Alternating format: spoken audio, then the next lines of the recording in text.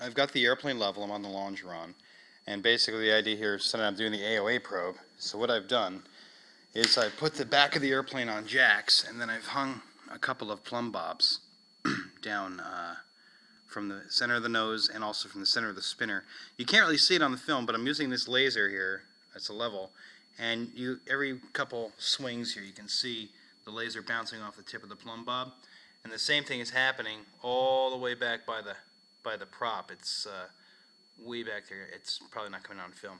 So the reason I did it was with the airplane level, I also know the exact longitudinal axis of the airplane. So I was able to line this up to the level. It's hard to see. It's going to be difficult on the film here, but you can probably see it a little bit. And also, I placed the same level on the AOA probe in order to make sure it was level. And it's also vertical, where the pitot hole is versus the AOA indexer there, the actual sensor. Now I mixed up some West System 105 with the 205 hardener, which is the fast hardener, and some cotton flocks. And it's a little sloppy on the outside, which I'll sand off and finish later.